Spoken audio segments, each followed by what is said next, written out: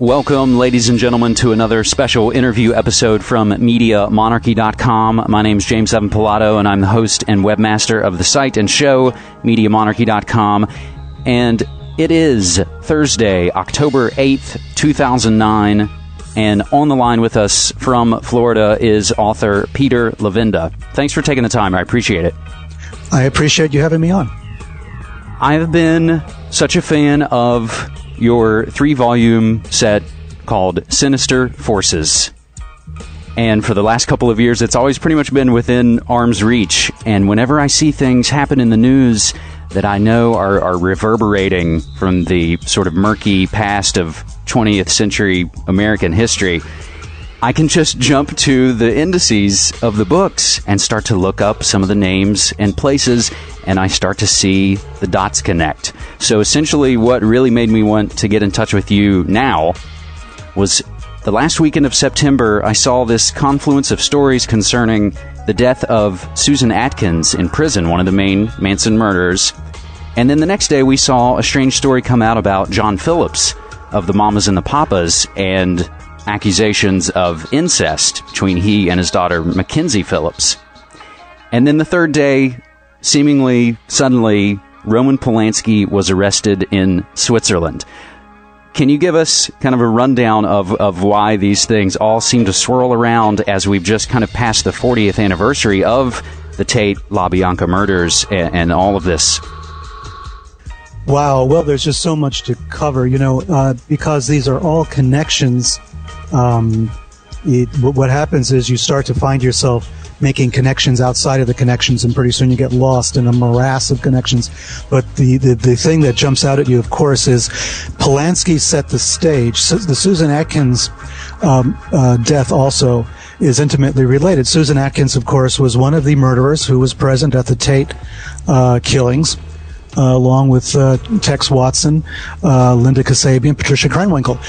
These were all people involved in the very famous Sharon Tate murders at Roman Polanski's home at 150 Cielo Drive. And so we have this bizarre connection of Polanski getting arrested in virtually the same week that Susan Atkins dies in prison. One of the more how shall I put it? One of the more horrific crimes of the 20th century, as far as criminal acts, but also something that is so seminal to our experience. People of our generation, my generation, who grew up in the 1960s. For us, Charles Manson, the Tate LaBianca killings were sort of the death knell to the 60s. I mean, that was it. It was Woodstock was on one end and Altamont was on the other. And with Altamont you had the Polanski killings, you had the Charles Manson attempt, according to Bugliosi, to create race war, and then of course you have the Mamas and the Papas connection as well with John Phillips and Mackenzie Phillips writing this biography saying that her father abused her. I mean, Manson was part of that milieu. Manson had a song that was recorded by the Beach Boys. He was a friend of Dennis Wilson. If you go and you look through your old Beach Boys recordings, those of you who have any, and you start thumbing through them, you're going to find on one of the albums a song called Never Learn Not to Love. Now, that very nice-sounding title was the one the Beach Boys eventually chose, but that's a Charles Manson song. He wrote the music and the lyrics, and the Beach Boys recorded it. Manson was involved with the music scene in a very aggressive way. He wanted to become a major recording star. I used the example of Adolf Hitler in Vienna trying to become a famous artist, a famous painter, and rejected constantly by the authorities there as someone who had virtually no talent. And then we have Charles Manson on the other side of the world trying to become a rock music star. Both of these failed artists then go on to commit mass murder. It sort of creates almost, and Hitler's paintings are beautiful, and listening to some of the original Charles Manson music is actually, it's really beautiful, and both those things, I think, yes, create the big what ifs. What if Hitler had gotten into art school, or what if Charles Manson had broken into the music scene? Would all of these things kind of been averted? But please continue. Well, you're exactly right. That's the idea. I mean, if Manson had gotten into become a musician, he would have been there would have been no need for Marilyn Manson. I mean, Charlie would have done it all. I think he would have gotten in. He would have become a musician, but I think his natural tendency towards aggression would still have been there. So I think this would still have been an issue. I mean, Manson once claimed very profoundly, I think, that he was convicted of witchcraft in the 20th century. And I think Manson saw himself that way. We have a problem with Charles Manson. We look at him, we see his interviews, especially the ones in the last 10 years or so. We're convinced this man is absolutely insane. I mean, he is a scary guy. He's lost touch with reality a long time ago, et cetera, et cetera. And yet, if we're really specific about the crimes that he was said to have committed, that he was convicted of, he was not present at the Tate LaBianca crime scene, for the actual murders themselves. He wasn't present for the murders of the LaBianca family. He was not there. He set up both of them. He gave the addresses, from what I understand, from the evidence that I can put together, to Tex Watson as to exactly where he should go and what they should do. So he gave the orders like a mafia don. But we have a tendency to lump Charles Manson in with serial killers. And that's kind of a tough one to prove in this case. Was Manson really a serial killer if he didn't actually commit the murders himself? So we have somebody who, on the one hand, wants to become internationally known as a recording artist, on the one hand, who learned how to play guitar in prison. I think from one of the original members of the criminal organization that was headed by, they just made a movie about him with Johnny Depp called Public Enemy. Dillinger, of course, there we go. Okay, so one of John Dillinger's gang members taught Charlie how to play the guitar. So this is a very strange connection as well, but you're in prison, you're going to find a lot of strange people. But so there's Manson, on the one hand, learning how to play the guitar, and on the other hand, going through Scientology auditing at the same time. Right? Now I feel this is really key. This is one of those points that most folks have never really heard about, that Charles Manson claimed to be a clear in Scientology. Yes, he did. In fact, when the Scientology offices were raided by the FBI back in the 1970s, I believe it was, they came across documentation that showed the Scientologists were very nervous about the fact that there was a connection between Manson and Scientology, and they wanted that quashed as much as possible. Scientology has other skeletons in the closet going back to L. Ron Hubbard's early days. But the Manson connection was one that really got them very nervous. Manson did undergo Scientology auditing in prison. In fact, it affected him so deeply, at one point he was begging the authorities to put him in solitary because his auditor was driving him insane. And the person who eventually was connected with Manson in prison and Scientology, then later became a friend of Squeaky Fromm, or Frommy, as her name's actually pronounced, the woman who attempted the assassination of Gerald Ford, and who was herself a member of Manson's family, a devoted member of Manson's family, up to the present day. Now, if I can interject, my first probably conscious realization of the Manson family and the story surrounding it, and I'm 32 years old, but as a young kid in rural southern West Virginia, I'm born and raised West Virginia, I remember my parents at some point saying, "Oh, Squeaky Fromm got out of prison." Right. And so as a kid, all I knew was some crazy killer broke out of jail in West Virginia, so I, of course, thought they were going to come around. Now, she's recently been released from prison. Right. And we saw Susan Atkins vying to be released from prison, I believe, due to her physical health. She was denied and then seemed to actually die about just 1 month later. Yes. So I suppose it's interesting that, Sarah Jane Moore, she attempted to assassinate Gerald Ford, and she's been let out of prison. Squeaky Fromm, she kind of attempted to assassinate Gerald Ford, and she's been let out of prison. She essentially was the sort of treasure, if you will, for the Manson family. Didn't she sort of dispense some of the blades on that evening that would be used?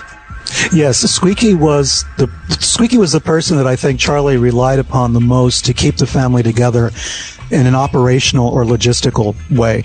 I mean, Manson was the charismatic leader, but it was Squeaky who kept everything running smoothly. Squeaky was a true believer. I mean, no question about it. I mean, she kept up the pressure on publicity and everything else in favor of Manson for decades after his arrest. Even though she was arrested herself, she never lost the faith. And she, interestingly to me, because of my research, wound up in prison in Moundsville, West Virginia, which is an interesting place because of the Indian burial mound connections, and that goes back to Ashland, Kentucky, and where Charlie Manson grew up. And all the other associations that have come out, concerning that. Well, and that for me, and I know, is something that is fundamental to Book One of Sinister Forces, and something that perhaps we could do another time. I would love to probably just do a whole talk about the bizarre connections to my home state of West Virginia. But oh yeah, but barring that, for now, if we can sort of, and if we maybe got ahead there for folks, the central, I think, thesis of the Sinister Forces books, because you just hit there with Moundsville and with Kentucky. Can you kind of just give a thumbnail sketch of the thesis of Sinister Forces and the land and perhaps the soul of America? Sure. Initially, I became interested in this subject during Watergate, which goes to show you how old I am. So during Watergate and during the hearings that were taking place, I saw a lot of names that were familiar, or organizations that were familiar to me from before. I remember where I was, for instance, during the John F. Kennedy assassination. So I was 13 years old when Kennedy was assassinated. And I had heard about, of course, Bay of Pigs.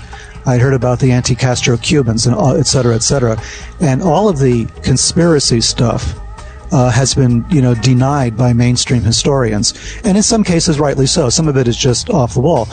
But in other cases, the circumstantial evidence was so big that there was something else taking place that I started to ask myself, is this a conspiracy that we're talking about in normal terms? Is it coincidence? And, if so, does the word coincidence really mean anything or explain anything? Or is there a third way of looking at this? Do historical events cast ripples in time? Both going towards the past and towards the future? Does a major event like this have connections leading out into other directions?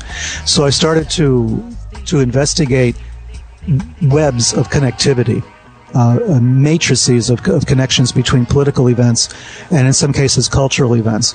And I came up with the theory, the reaction that, to my way of thinking, our country, the United States of America, is a kind of haunted house. We're haunted. We're populated by ghosts, and we walk among this haunted landscape, oblivious to what's really taking place. We have had civilizations in our geographical area in the United States that are older than Stonehenge, older than the pyramids, and we basically don't recognize it. We don't see it, and we tend to believe that places like Stonehenge, places like the pyramids of Egypt, these are spooky places, these are sacred sites, these are places where odd things take place. And yet, here we are in our own country, we're surrounded by the same types of webs of connectivity, where individuals, as I detailed extensively in Sinister Forces, through the CIA's mind control programs like MK-Ultra, Operation Bluebird, Artichoke, and all the others, and some of the other military and intelligence agency programs, were designed to probe the human mind and its powers and its capabilities, just the way the ancient priests of Egypt did, or the Druids of England, or any of these places that are so popular to mystics and to occultists and to the New Age consciousness stuff. If you start to look at the United States from the same point of view, you realize that we're awash in the same things. Scientology, since we mentioned it, is just one example of the type of spiritual currents that run through our country. So when political events take place, assassinations, when Manson family things show up, the Son of Sam killings and all of this, can we successfully isolate these things and say that was an isolated case? Charles Manson was crazy, his followers were crazy, they committed some horrible crimes, we caught them, end of story. Is that really the end of the story? Is the David Berkowitz Son of Sam case, Berkowitz said he was guilty. We arrested him. We threw him in jail. End of story. Was it really the end of the story? When you find out that it wasn't the end of the story, that events like the Manson family and the Son of Sam case could be connected, when you see connections spiraling outwards to Roman Polanski, who after all was the director of the film Rosemary's Baby, which opened, shortly within a year before his wife was murdered. He was in England at the time filming Day of the Dolphins. He was working on the film The Day of the Dolphins. He had to stop work because of the murders. But The Day of the Dolphins is about a political assassination. It's about using dolphins, to commit to assassinate the president of the United States. And we do know that from just some of the declassified, military experiments of some of the more seemingly bizarre things we've tried to do with animals. I think there was something called acoustic kitty, of trying to. Oh, yeah. So again, these things that seem kind of funny. Oh, and we'll have the film opening soon, The Men Who Stare at Goats, about remote viewing and all of that. And of course, it'll be turned into, haha, isn't that funny? And it's sort of a whitewash. Sure. But if we are now back to Polanski, and you've mentioned Rosemary's Baby. One thing I do want to throw out, I have a book here called Men, Women, and Chainsaws, Gender in the Modern Horror Film. I find it really fascinating just as kind of media studies, and it breaks down the sort of main subgenres within horror. And one of the numerous bits about Rosemary's Baby that I found interesting, and the book, I should say, is by Carol Glover, and she mentions that what distinguishes Rosemary's Baby from the run-of-the-mill possession film, the possession film usually following the tenets of it's the woman's body that's on the line in the possession film, but it's more about the male psyche. So, of course, like The Exorcist, Reagan is possessed, but it's more about Father Karras. Right. So she says that what distinguishes Rosemary's Baby from the run-of-the-mill possession film is the fact that Guy, Rosemary's husband, plays a secondary role, and that he is not a resistor of the supernatural, but its first dupe. So, yes. In the film, he is duped, of course, by the neighbors. And of course, for those who haven't seen it, they of course should. Also, of course, we'll sidebar mention that it was shot in the Dakota building where John Lennon would be murdered a few decades later. The idea that perhaps Roman Polanski was a dupe of the occult and not a resistor, and even perhaps not necessarily a participant. But when we look at the involvement of Sharon Tate in films by Kenneth Anger that have the involvement of people like Anton LaVey, we know that he and or rather just he, escaped the Holocaust. Polanski almost seems to have a curse. Mm-hmm. Well, is Polanski a dupe of the occult or even a facilitator? In a sense, in a way, Guy in the book and in the film was a facilitator of the possession of Rosemary. Polanski's involvement with Sharon Tate. I mean, the first film that she shows up in is with Polanski is a film called The Fearless Vampire Killers, which is kind of a spoof on vampire films. But Sharon Tate is a sort of an ingenue in that film. She shows up in that film already in an occult film with Polanski. During that time, according to what I've been told, she was involved briefly with the witchcraft cult in England while they were filming Fearless Vampire Killers, and an earlier film called 13, Eye of the Devil. She was in that also. So Sharon Tate had this, run of occult films and involvement with witchcraft organizations to a certain extent. Not that she was a card-carrying member, not that she was a fanatic follower of occultism, but definitely she had the exposure. And she had the exposure psychologically to these two films. And then, of course, Polanski is out there directing Rosemary's Baby with Mia Farrow. So there's a whole other, current running around Polanski himself, and as well around Sharon Tate. If you look at the Polanski film of Rosemary's Baby, we have a young woman, also sort of an ingenue type, an innocent type, a Midwestern girl, who comes to New York, marries an actor, and then is impregnated by the devil, more or less, and then becomes pregnant with the devil's baby. Well, Sharon Tate was murdered. She was 8 or 9 months into her pregnancy.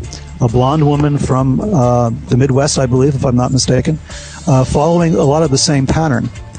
And there was a connection between Rosemary's Baby and the Church of Satan under Anton LaVey.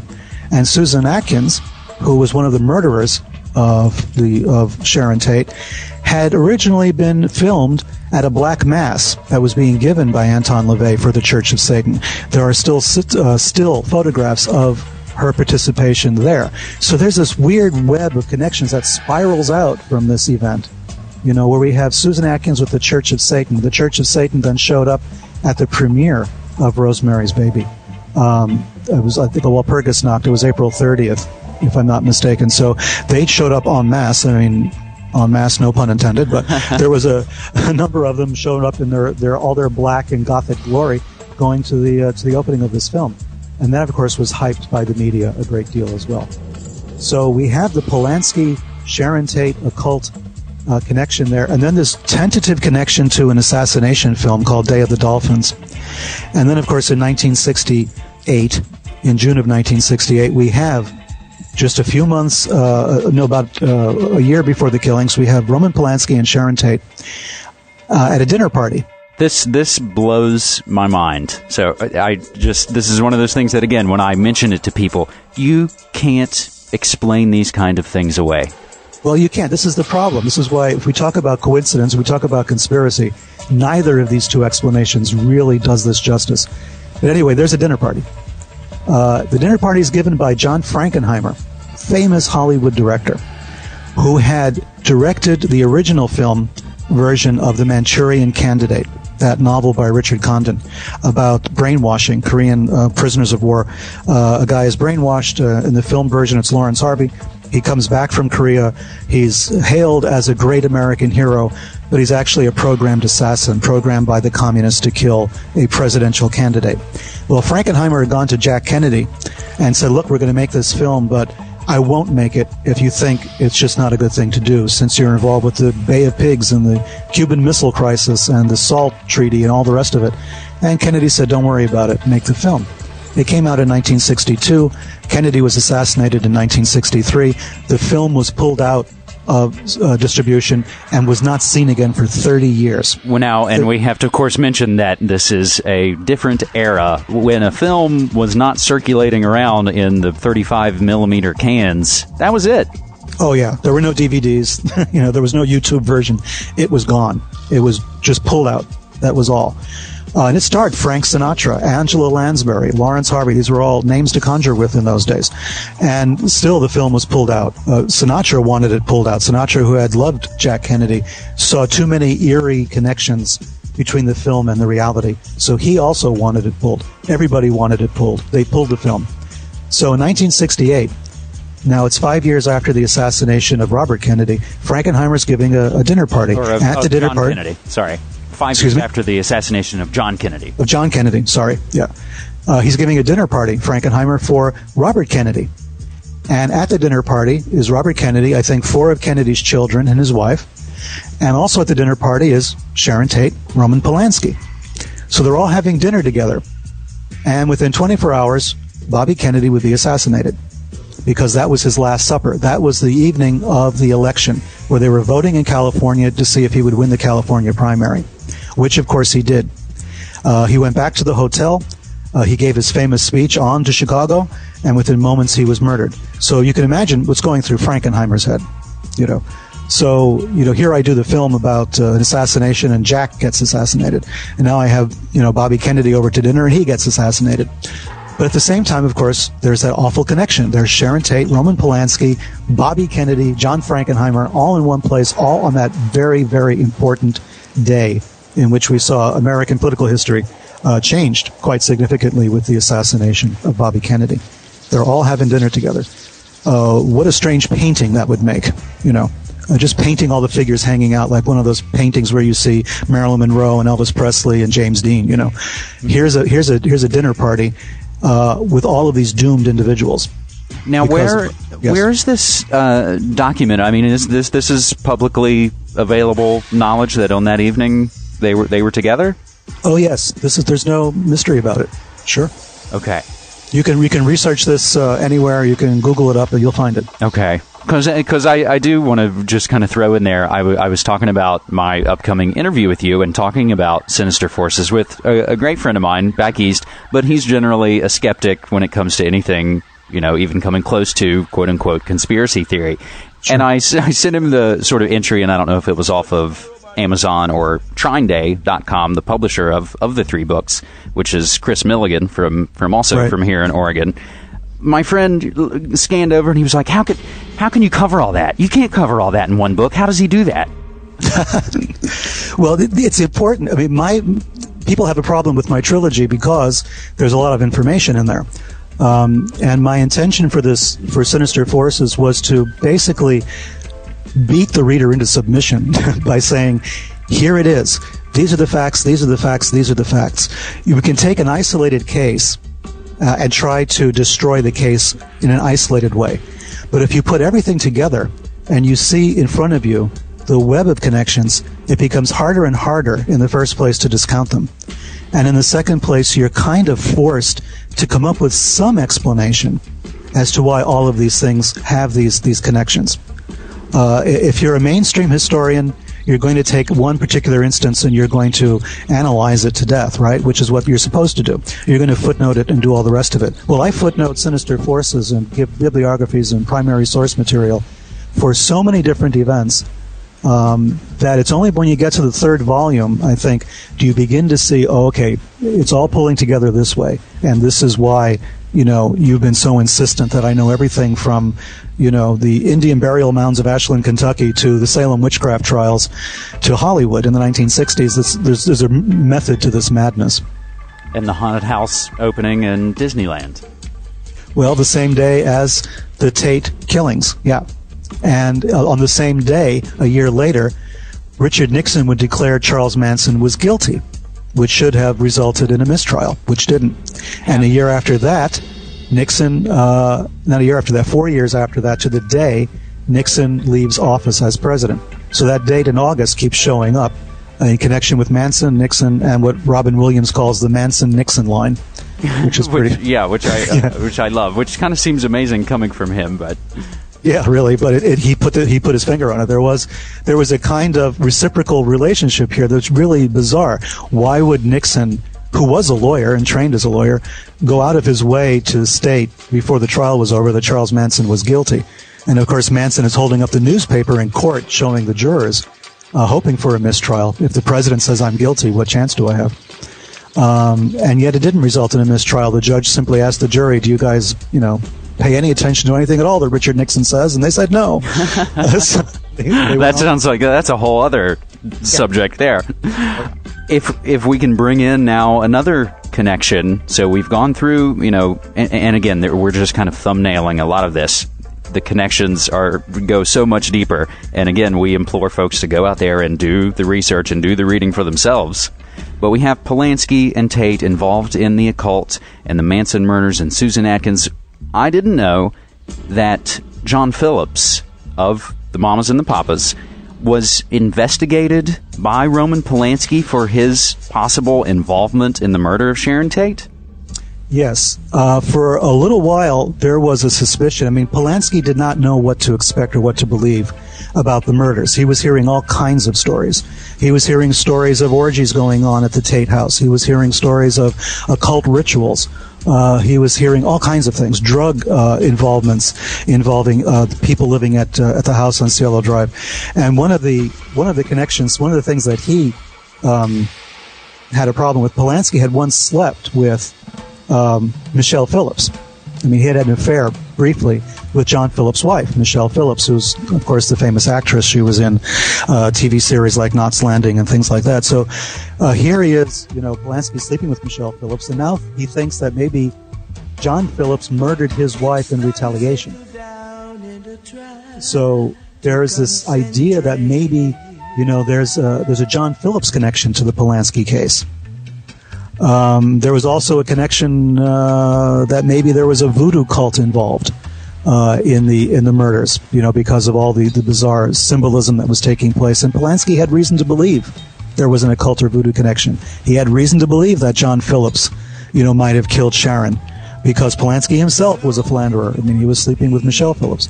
We have to remember this was the 1960s.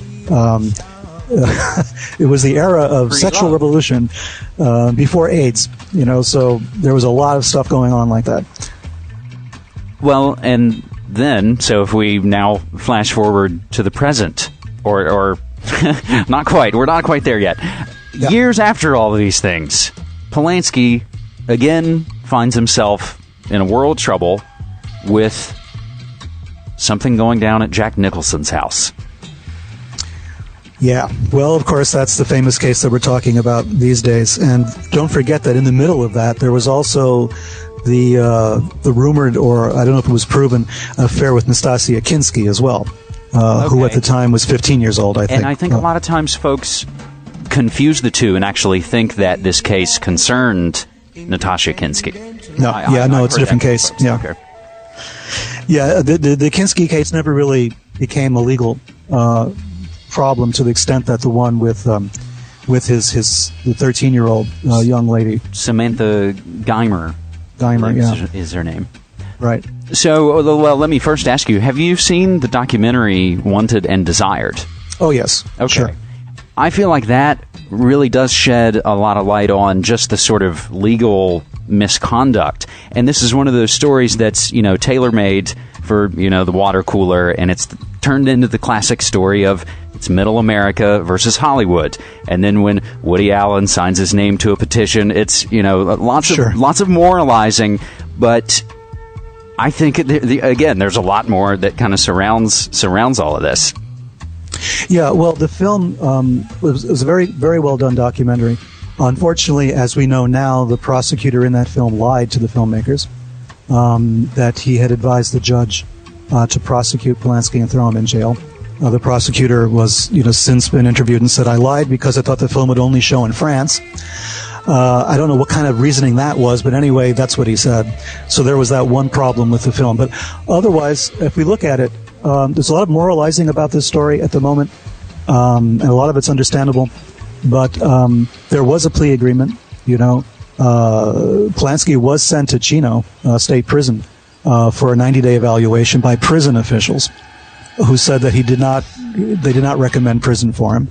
That should have been the end of it. The plea agreement was signed, I think, by Samantha's mother. Everybody was in agreement, and then suddenly the judge decided he was not going to honor the agreement, and that's when Polanski left town and never came back.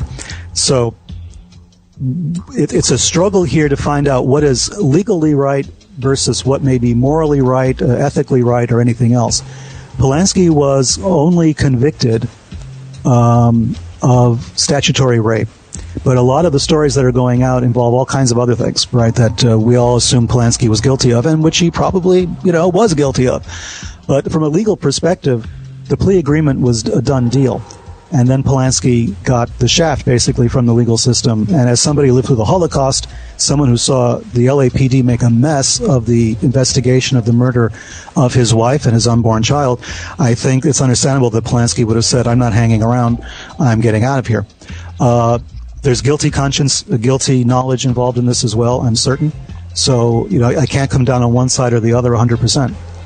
But if we do believe in our system of laws, and we do kind of believe that if a plea agreement is reached and everybody agrees to it, that it's a done deal, and then it's not, then we have a problem with the legal system. I mean, he was politically indicted, and then he escaped. And now after the film, they decided to go after him again. The whole thing seems political from all sides.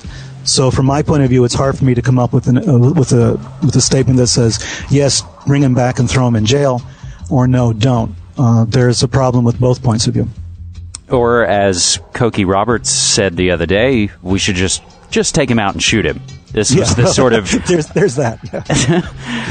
So I suppose... what do you expect to maybe see happen with him? Is this something that could go on for months and months and months and we won't really see anything immediate? Or I personally wouldn't be surprised if we saw them make a quick deal and he shows up here. Yeah, I think they might do that because this has become a hot potato for so many reasons.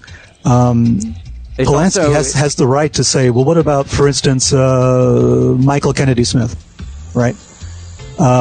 Here's one of the Kennedy clan who was accused of statutory rape, I think of a 15-year-old, never spent a day in jail. You know, he could point to a lot of other individuals who have been accused of the same things and had not gotten this kind of attention or treatment. So I think there's going to be a lot of legal machinations going on both sides. I don't know if California really wants to retry this case right now. I think it's interesting to note too that, and fortunately some folks have pointed out that, gosh, you guys sure are spending a lot of money on this when you've recently had to let tens of thousands of people out of the prisons because California, as we know, is going broke. Sure. So and it's you're kind going to of spend all this money to bring this guy back. Exactly. It's kind of bad political and financial timing on their part, but I think it was the film. I think the film really got everybody thinking we're looking bad. We have to fix this. We have to bring Polanski back. They didn't quite get the whole point of the film, I think, but what they saw was there was bad publicity for Los Angeles, bad publicity for the court system.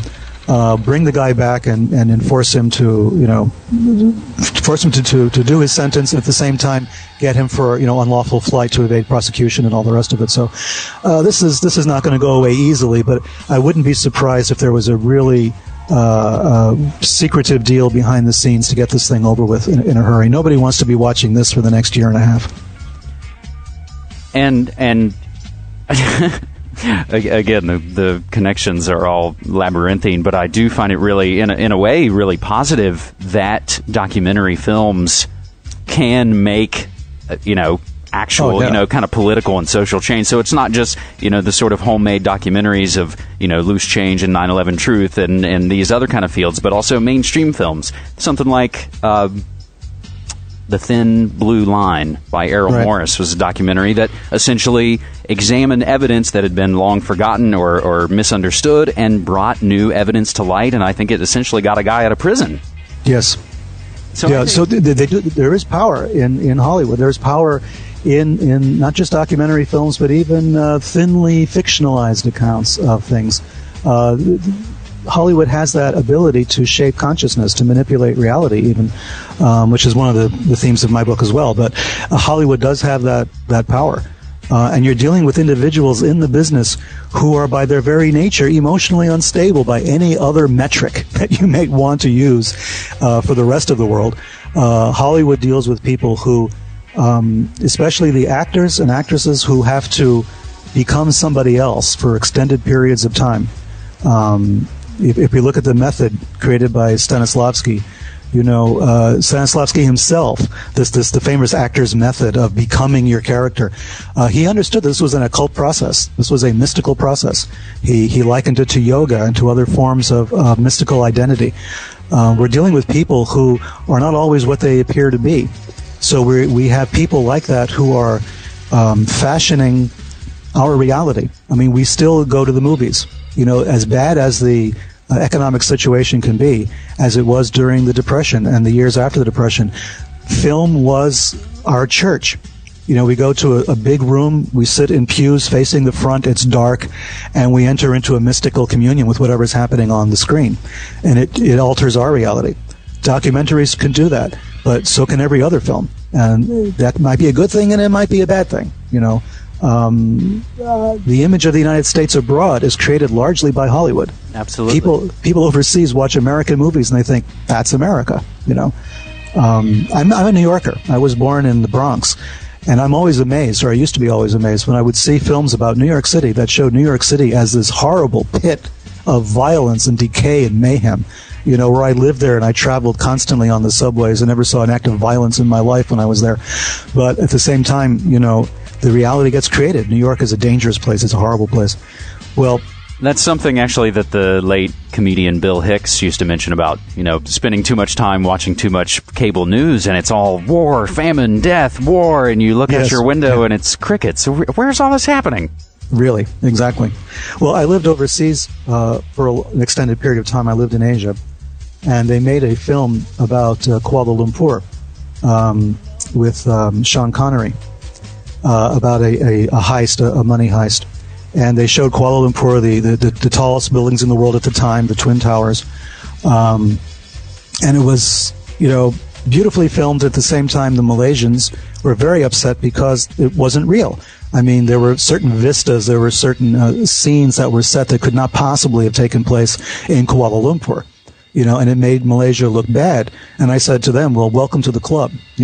I'm from New York. I mean, you think New York is this horrible place and it's filled with gangsters and criminals and people are shooting each other in the street constantly. I said, and the same is true now with you. You've joined the club. You've joined, the rest of us who have to deal with a created reality, which is nowhere near the real reality. I mean, CNN can't report reality. They have a very hard time. I mean, I watched CNN in Asian countries while outside my window was the very scene CNN was describing, and it was wrong. CNN would show you a riot of thousands of people when actually the riot was maybe, 50, 60 people shot from different angles. Tight camera angle, yeah. Tight camera, yeah. I mean, it was ridiculous. We would sit there and laugh. We would watch television, look out the window, and see this total disconnect between what was being filmed and the reality, and we thought it was hysterical. But, now, I would throw in something, fortunately, now that has changed, is that we do now have the ability for those people to lean out the window with their small video phone.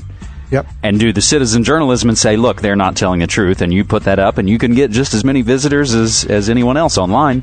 Sure. And that's important right now. There's a lot of, complaints about citizen journalism. It's not as, professional, et cetera, et cetera. But I think it's needed. I think we need to see this alternate point of view. Watch it all. Watch CNN and watch the citizen journalism as well, and come up with your own conclusions. But reality is being manipulated. It's being manipulated on a daily basis. We are being, I think we're being made sick, for instance, by television commercials, which are for pills, which spend most of the commercial telling you what the side effects are. I hear these side effects constantly. Yeah, I mean, my goodness, you can die, you can go insane, you can lose this, you can lose that, this will happen, that'll happen. And we hear this constantly repeated day after day after day. It becomes part of your consciousness.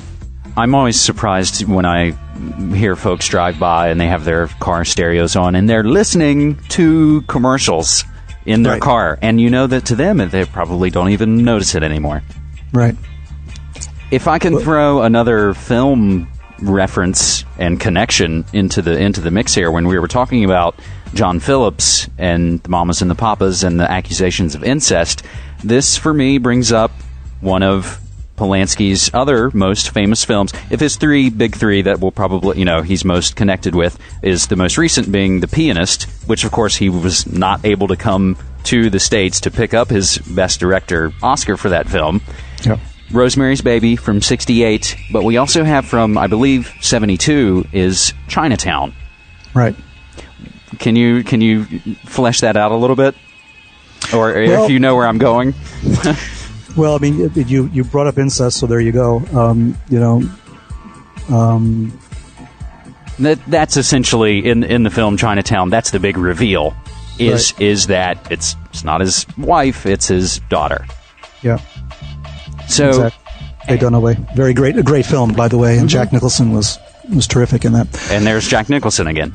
Yeah, exactly. Nicholson and Polanski, I don't know what was going on with those two. I don't know who was whose wingman in this case, you know what I mean? But there was Nicholson and Polanski, and of course Nicholson's estate was where the famous Samantha, case had taken place. But yeah, Nicholson was definitely part of that. What do you want to talk about Chinatown in particular? Because there's so many different weird associations we could do, I suppose. I suppose, aside from just being incest being the kind of main underlying current, the other would be the connections of Robert Evans, the producer of the film. Well, yeah, I was afraid you would go there. How much more time do you have? We've got as much time as we can use. Well, Bob Evans is, to me, a fascinating character. And this is all, for me, relatively new. I know of the guy. I've heard of him before. He kind of, in the last several years, kind of had a resurge and had a public face. He had a documentary and a book made about him, interestingly enough, with the title The Kid Stays in the Picture. Yep. And Dustin Hoffman did a great imitation of Bob Evans. If you saw the end of that film, I couldn't believe how well he did Evans. But anyway, Bob Evans is... Oh, wow. I mean, when you start with him, then you're talking about the entire thesis, practically, of Sinister Forces. I mean, he connects everything to everything. Evans, of course, was the producer for Rosemary's Baby. He was the guy who got that film made. Polanski was the director, but Evans was the producer. So the relationship between Evans and Polanski goes back to that time. Bob Evans then wanted to make a movie called The Cotton Club. He couldn't get funding for it. And the funding kept falling through. All kinds of bizarre people got involved trying to finance that film, including drug dealers, including some strange Middle Eastern types who wanted to get involved with that film. There was a lot of cocaine flowing around in those days. And at some point, Bob Evans gets involved in a murder investigation. And the murder investigation involves the death of a film producer called Roy Radin, a guy who was based in Long Island, who went out to California, who was trying to get involved in the Cotton Club deal in some way, was involved with someone else who was dealing drugs, huge amounts of cocaine. This again was the 70s. It was cocaine territory for anybody who was around at that time. And Radin gets murdered.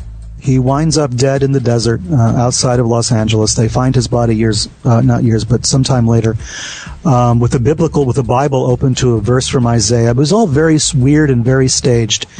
And Evans is involved in this. I mean, he was picked up. He was questioned.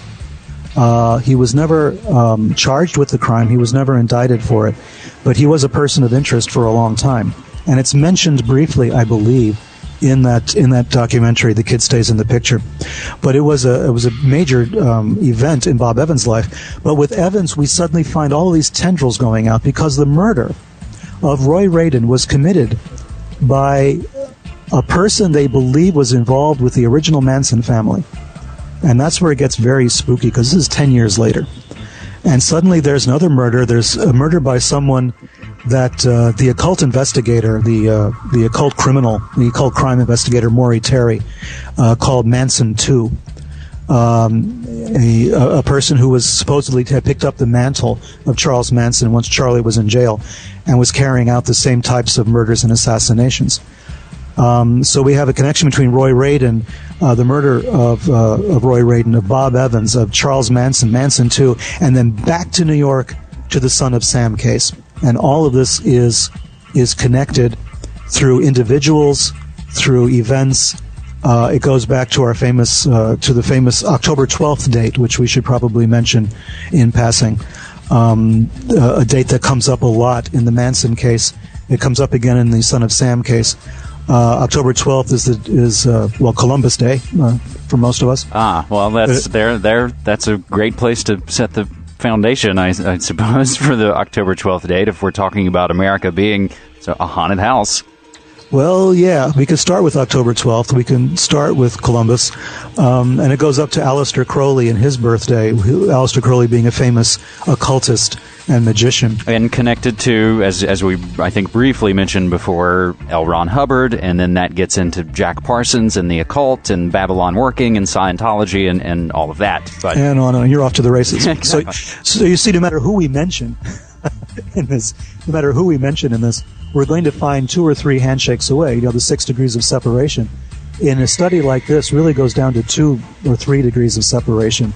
I mean, you're only 2 or 3 handshakes away from incredibly weird events and circumstances, which are then connected to incredibly important political and criminal events in our nation's history.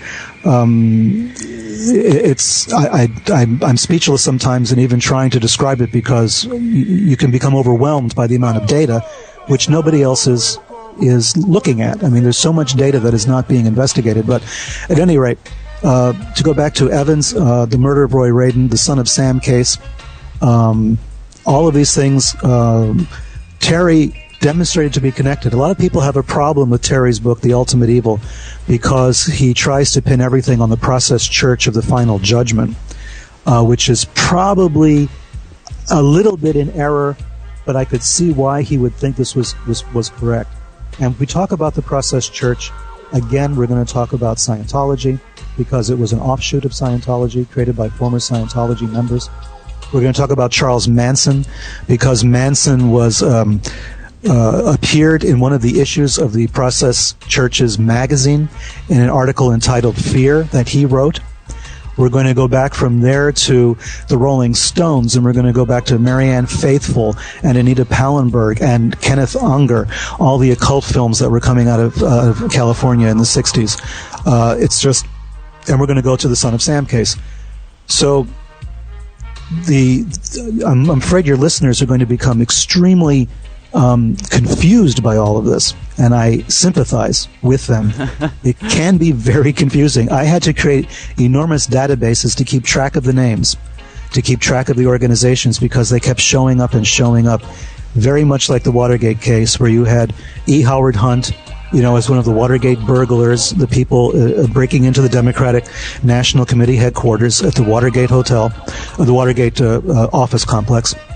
And E. Howard Hunt had already been the action officer in charge of the Bay of Pigs invasion, a former CIA agent, then left the CIA, quote-unquote, joined a company called Robert Mullen, which was run by Mormons. There's another story in there.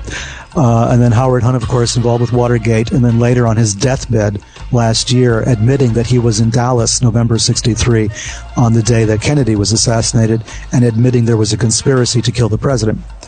E. Howard Hunt, the author of 3 occult novels, living on a place called Witch's Island. It's just, if you start pulling at the threads of this thing, you're going to go insane. You're going to become incredibly paranoid, or you're going to get extremely impatient with all of it, and say, I'm not going to look at this anymore because it's just too insane. I don't know if it's fortunately or unfortunately, I haven't, I think, reached either of those points. In a way, learning and seeing the connections in all of these things, I think, serves to really inform you and makes you, almost in a way, less paranoid. Just like looking at, what's going on just a little more outside our doors as we see an economy collapsing and a seeming police state being erected and all of these things. But being aware ahead of time kind of, in a way, makes it a little less scary. Can I stop all of these things? Probably not. Am I changing the world from my little blog? Probably not. But with a little bit more information, I think it can help us all not to be so shocked when we wake up and see that something happens. We can see when something happens and say, that's important because it connects to this, and that. So, it doesn't, I don't think, at least not at this point, I haven't run down the street pulling my hair out screaming that. Then you haven't finished reading Sinister Forces. Well, there was the case, for instance, people who wanted to wonder where all this began, without going back to Columbus at the moment, but we just have to go back to the 1950s. The Cold War was terribly important to the direction our country took at the end of World War II, and the direction we're still on, we just can't seem to get out of. The Cold War, to my mind, started all of this, and the type of deals with the devil we were willing to make at the end of World War II. If we think about, I talk about in the first volume the story about the Nine, about Andrea Puharich, who became famous in our country for having discovered Uri Geller, the Israeli psychic who could bend spoons with his mind. That's all we really know if we ever hear the name Andrea Puharich. But actually, he was had medical training. He worked for the U.S. Army. He had a commission during the Korean War, and his great claim to fame was the fact that he was trying to weaponize paranormal abilities. He was trying to sell the Army on the idea that we could weaponize extrasensory perception. We could weaponize psychokinesis or telekinesis, the ability to move objects at a distance. He was very much involved in this and was giving lectures to the Army about how to do this. At the same time, he was conducting seances at a barn, an estate that he had up in Maine, where he got some of the wealthiest, most famous names. And this is fully documented. It's documented by Puharich himself, but it's also documented by the records of the people involved. You can look this up also. There's no mystery about this. We had people like Ruth Forbes Payne, the heir to the Forbes fortune, a relative of John Kerry. We had a DuPont. We had an Astor. We had all the famous blue blood American names represented at these seances in the dead of winter on New Year's Eve in Maine in 1953, I believe it was, 52 to 53. And they're invoking spiritual forces. There were 9 people in the seance, and they were contacted, according to Puharich's records and the records of others, by some kind of agency, some extraterrestrial spiritual agency that called itself the Nine, and told these 9 individuals, you're going to go out and you're going to make a big influence on the world. You're going to change the course of American destiny and global destiny. A DuPont, a Forbes, and a Payne, a descendant of one of the original signers of the Declaration of Independence. The actor John Treat Williams is a descendant, is part of the same family, the Payne family. So they're all in this room in 1952, conducting the seance. One of the primary members is a guy called Arthur Young. Arthur Young was the inventor of the Bell helicopter, a brilliant engineer who left engineering at the end of World War II to devote his life completely to the study of the paranormal. He's married to Ruth Forbes Payne. She's from the Forbes family. She had married a Payne. She had a son called Michael Payne, Arthur Young's stepson. Michael Payne is married to Ruth Payne. Ruth Payne is the woman who brings in Lee Harvey Oswald and Marina Oswald to stay with her in Dallas while Lee goes and finds a job. It's incredible. A few months before the assassination, Ruth Payne goes up to visit Arthur Young and Ruth Forbes Payne Young and, hang out with them for a while. She comes back into Dallas, and within 2 months, there's the assassination of the president. 2 handshakes away, 2 degrees of separation between Lee Harvey Oswald in Dallas and a seance taking place in Maine 10 years earlier. And was it the very Astor that was at this seance who would then... No, it couldn't have been. Then my timetable's off. Is there a Titanic connection? I'm sorry. Right, that was John Jacobs Astor. That was the ancestor of the Astor who was at the seance. Right. Okay. But again, another connection. The same family. To a big seminal, Sure. historical event. Absolutely. Yeah. The same family. In fact, it was at the Astor's estate in England where we have the connection to the Profumo affair, which, for those of you who are history buffs, in 1962 there was a scandal involving the British Prime Minister, or actually a British War Minister called John Profumo. He was sleeping with a prostitute who was also sleeping with a Soviet military attaché, and it brought down the government of England. Well, the person who was at the center of this scandal was a guy called Stephen Ward. Stephen Ward was an occultist, allegedly a member of the Golden Dawn. I haven't been able to find documents to prove that, but he was definitely involved with the occult, with seances, with that sort of thing.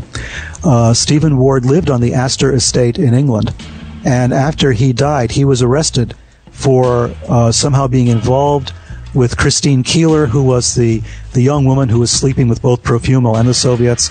She became famous. Stephen Ward was arrested for his participation in this. He committed suicide in prison, and they brought in priests to exorcise the cottage he lived in on the Astor estate. They have since found documents, FBI documents, that show that Keeler was actually in New York City and in the United States in the 60s, before the Profumo affair hit, and there's an alleged connection with Jack Kennedy, who was in New York City at the same time. And that, of course, has not been proven, but it's given rise to a lot of speculation. So without making too much of that connection, we have the Astor estate in England, we have Stephen Ward, occultism, the downfall of the British government, and then at the same time we have the Astors having seances in the 50s in Maine, and then a connection to the Kennedy assassination in 1963. And there were more connections between the 9 and the Kennedy assassination. That wasn't the only one. George de Mohrenschildt, who was the Russian emigre, a CIA contract agent, who had befriended Oswald, also was connected to the 9 through his friend Paul Wasson, who was one of the people investigating the psychotropic properties of magic mushrooms in Mexico for Andrija Puharich and the military. It's just this tight little incestuous group of people who all knew each other, who were all in bed together, sometimes literally, usually figuratively, and who are at the tangent points of American history, of our history of our country. They were very much involved in this, in historical events that took place, the seminal events like assassinations. At the same time, they're very much involved in the occult and the paranormal. It's a fascinating study, and it's been ignored because of the occult trappings. Historians are a little nervous about investigating the occult because they could lose their credibility, quite frankly, with other academics. So I understand it, but what we're doing is we're avoiding a major source of information as to what really goes on in this country and who's doing what to whom and what the motivations might be. So the tight connections between all of these kind of major seminal events brings me to something, and I probably wouldn't have necessarily mentioned it, but you actually said the words, and so I'll mention it when you were talking about Kuala Lumpur. You mentioned the Twin Towers. The events of 9/11, I don't know that that's really something that you have done a whole lot of work or investigation on. What's your, I guess, personal take on the whole realm? I've avoided writing about it too much for a number of reasons. One, everybody else seems to do pretty well without me. But in the second place, I have problems, of course. There's no question I have problems with the 9/11 Commission and with the story we've been told. To me, the linchpin of the problem I have with 9/11 is Tower 7. Tower 7, for me, if we can explain that, we'll be able to understand what really happened, because the collapse of Tower 7 made no sense whatsoever. Forget, can a plane cause a tower to collapse? I've heard engineers from both sides try to defend that story.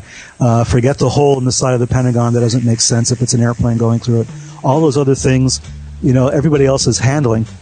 And of course they're handling Tower 7 too. But all I have to do to convince people there's something else going on is I ask them, what about Tower 7? I've avoided writing about this, number one, because everybody is writing about it. There's a lot of coverage on it that, people are focused on it. It's for me, it's the seminal event of my generation. And not to put it in these kind of boxes where it just sounds like it's some kind of stupid hobby or something, but I was going to say that it's, my generation's JFK. But again, I don't want to make it sound like it's really cool to be into, 9/11 truth, because I don't want it to be some kind of social club, but... No, of course, and I agree with that. But for me, the importance of 9/11 came home to me immediately when it happened. I was in Kuala Lumpur when it happened, and I was watching it on the internet because television in Malaysia was not covering it immediately. They didn't know what to do with it because it's heavily censored there, so they didn't know really how to present the news. So they didn't even talk about it for a while. But I'm watching the towers go down, and I'm thinking, like everybody thought, this is a joke, it's a hoax. And then I realized it was true. I worked there. I worked within a block of the towers. I used to travel there every day for 4 years.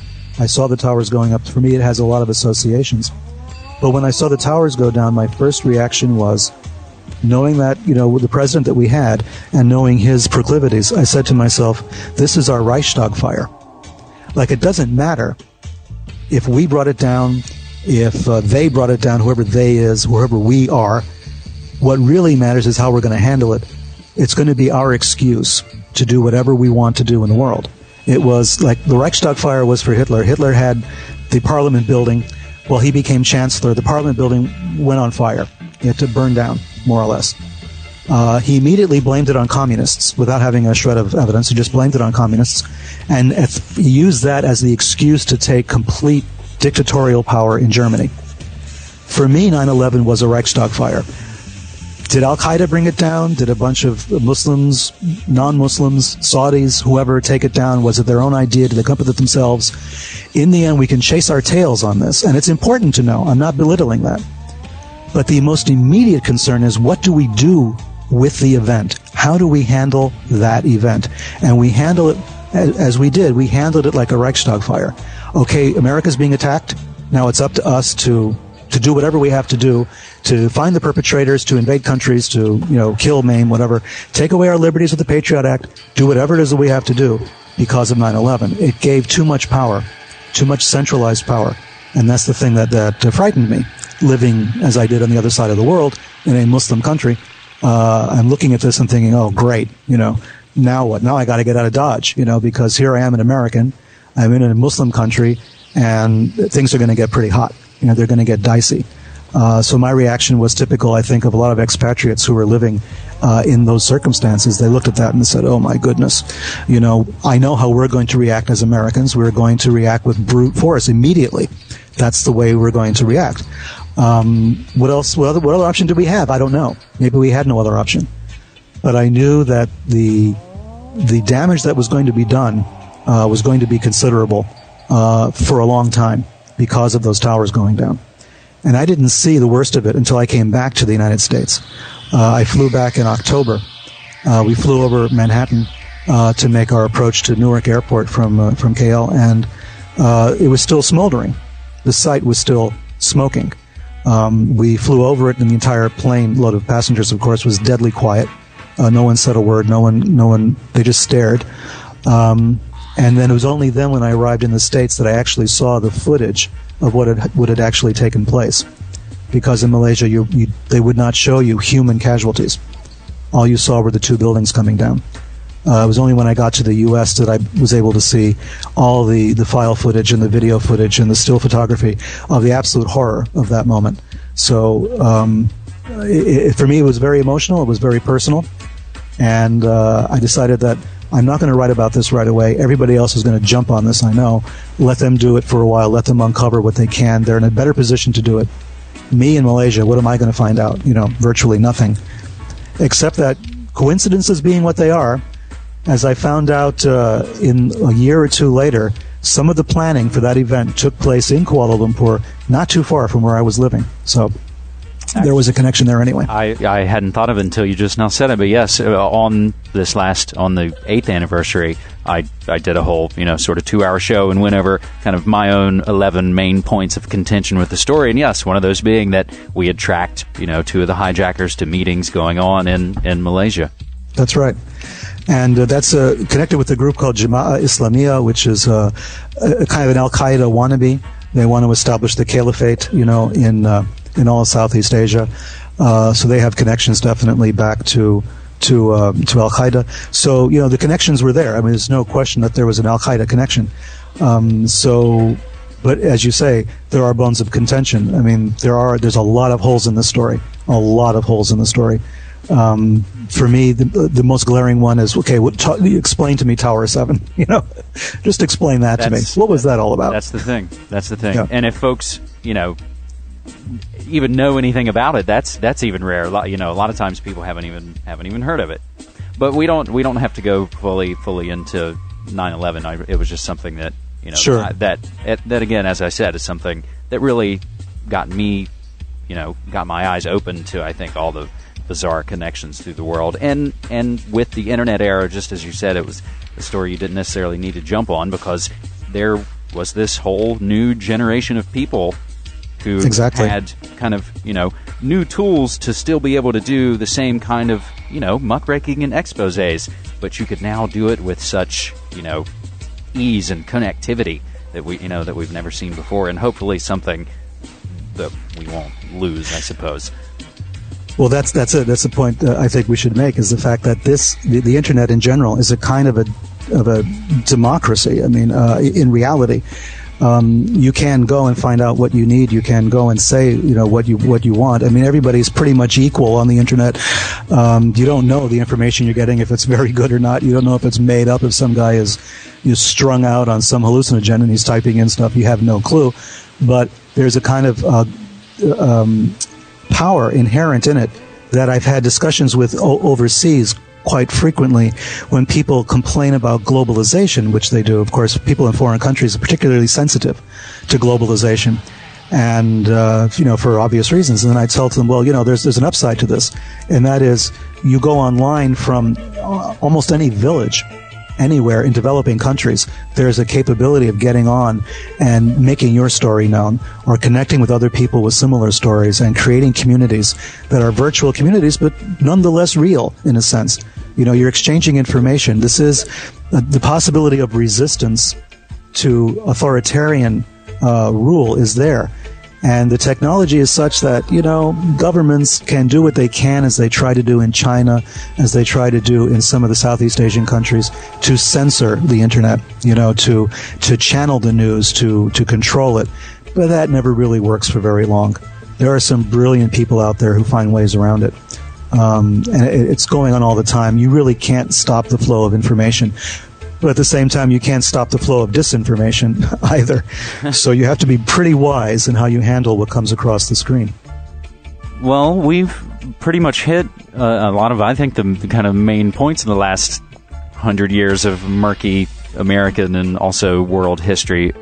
And so as we start to wrap it up here, we did go on record about October 12th, which will be this coming Monday, that, we're not making any grand predictions, but it's been in the past a date of note, so we wouldn't be surprised to see something perhaps related to Polanski or Manson or the occult or something related there. But what we also have coming up very soon is Halloween. Are there things specifically that you've been tracking or that you've been working on? And we can actually, of course, spend a little bit of time talking about, actually, you have several more recent books than Sinister Forces. I believe your latest is called The Secret Temple. Yes. Well, The Secret Temple is about Freemasonry.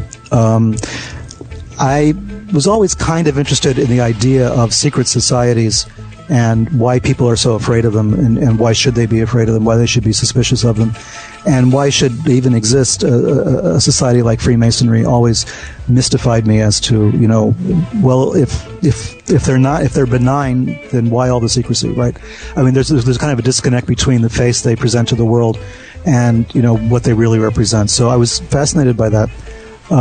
Fascinated by the idea of an occult calendar. The Son of Sam case, I believe, employed an occult calendar, which means the pagan holidays as opposed to the Christian ones. In this case, Halloween is part of the occult calendar. It's an ancient festival called Samhain, which is the Day of the Dead, but also April 30th, Walpurgisnacht, which is the day that Hitler supposedly committed suicide, was an important day in the pagan calendar as well. In fact, those of you who watch the History Channel, I spoke about this a little bit in a show that was on recently called Hitler's Blood Oath on the History Channel, talking about the relevance of that date as a pagan holiday. So April 30th, Halloween, of course, October 30th, and April 30th also is the date that Saigon fell, for instance, in 1975, when the communists took over that country. It was also the day that, of course, Hitler committed suicide. It was really the end of World War II. So there are certain dates that have resonance that seem to come up a lot. In the Son of Sam case, they used an occult calendar extensively. If you plot the killings that took place, you'll see that they occurred on or near occult holidays. Also, there was a lunar connection to the murders. Most of them took place, I believe, during waxing or full moons. I think only one murder possibly took place during a dark moon, and that was one of the murders that I don't believe that Berkowitz committed for other reasons. So you'll see these patterns emerging. And a scientist, mathematician called Mandelbrot, some of your listeners may be familiar. The Mandelbrot set is famous in math. It concerns fractals and fractal geometry. Well, anyway, Mandelbrot was contacted by Maury Terry with all of the dates and all of the instances of the Berkowitz letters and the codes that he believed were present in those letters, referring to the existence of a cult. And Mandelbrot himself said, statistically, it's impossible. There has to be a connection. There has to be a connection between the Sam cult, occult activity, and the other things that Terry was investigating, the existence of a broader satanic cult. And part of that was the idea of the calendar. The calendar was an important factor in this. October 12th, Halloween. These are dates that the Son of Sam cult used extensively. They're dates, a very horrific murder took place in California of Arliss Perry on October 12th. She was ritually murdered in a Catholic church, at a university church up in Northern California near San Francisco. So you have this idea that October 12th is significant. It's significant because it's Aleister Crowley's birthday. Okay, that's one area of significance, perhaps. Not everybody who's involved with Aleister Crowley is a satanic killer. That's just not true. But there are some people who independently take this to heart. When it comes to Halloween, of course, that's been the time of occult happenings. Sometimes we don't know what these are until after the events. I believe that perhaps within a month or 2 months after Halloween this year, we may come across the fact that there were a number of strange occurrences that took place that nobody really noticed at the time. but that with the passage of time suddenly becomes significant, as happened with the Son of Sam case. Tex Watson, one of the murderers in the Sharon Tate LaBianca killings, was convicted on October 12th. Charlie Manson himself was arrested on October 12th. And then I believe he was sentenced on December 1st, if I'm not mistaken, which was the date of Crowley's death. So there's a lot of Aleister Crowley dates that permeate through here for whatever reason. Maybe the connections with Jack Parsons, with Scientology, with the Process Church of the Final Judgment, which was a creature of Scientology. All of these things are connected, but we have to look deeper than the surface connections. We have to understand how these events are similar. What do they share in common? What worldview do they share? The lust for power, for instance, is part of it. And the idea that reality can be manipulated and that the weak can be manipulated by the strong or by the knowledgeable. And I think if we look a little bit deeper underneath the surface connections, we're going to see what I call the sinister forces, where the sinister forces live and breathe. And we realize that people in our governments, people in our academic world, people in the medical fields and other fields have sought to make connections with these sinister forces, wittingly or unwittingly. And they've wittingly or unwittingly unleashed these forces onto the world at times. And I think we have to educate ourselves as to how this is done and to try to trace the evidence for these forces to figure out how our reality is being manipulated on a day-by-day basis. I think that sums it up pretty well. Peter Levenda, author of Sinister Forces, Unholy Alliance, The Secret Temple. I really admire your work. I appreciate your work. It reminds me in a way of folks like Lauren Coleman, who does work with, the clusterings and the copycat effect and the dates and things. And Yep. Also someone like Alex Constantine and you guys. Yeah, I really admire your work. Thank you very much. I appreciate it. So is there a certain way that folks can follow your work, perhaps get in touch, or what's the best way for them to read your work, either through Amazon or just going straight through TrineDay.com, or what's best? All those are good. Amazon is good. BarnesandNoble.com is good, or Barnes and Noble stores are good. Trine Day, of course, also. I had a blog that I was running on a Sinister Forces website, sinisterforces.info. My problem was my blogs kept getting taken down by forces unknown after I put up an article suggesting that maybe John McCain was a Manchurian candidate. It was a tongue-in-cheek kind of article, but for some reason it got a lot of play, a lot of attention around the world. And I logged on one day, and my blog had basically disappeared. Someone had come in and removed that article, the offending article, and a few others. And every time I put it back up, it would disappear again. So I've had a bit of a problem keeping a blog running. I felt like the Mel Gibson, character in Conspiracy Theory, wondering which one of my conspiracy theories was true, How did I get their attention? What did I do?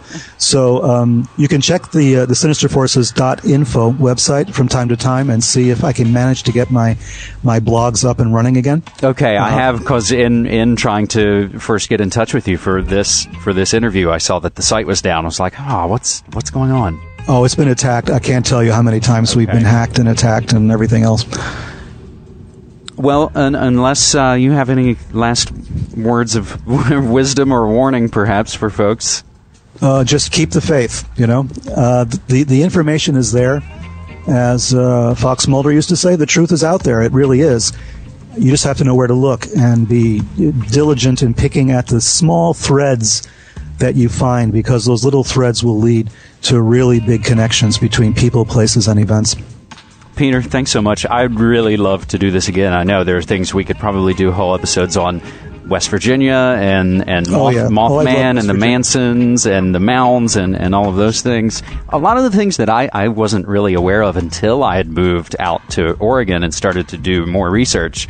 It was like, the state that I lived in for 28 years had all these strange things going on, and I never quite was aware of it. Oh, yeah. Well, I'd love to do it again, so just to keep me in mind the next time. All right, and anytime you have work that you want to try and help get out, we can put it up on the blog and try and spread the word, because, again, that's more essentially what Media Monarchies tried to do, is try to make connections with folks all around the world and just get the word out. I appreciate it. All right, man. Thanks so much. Thank you. Take care. Bye. Bye.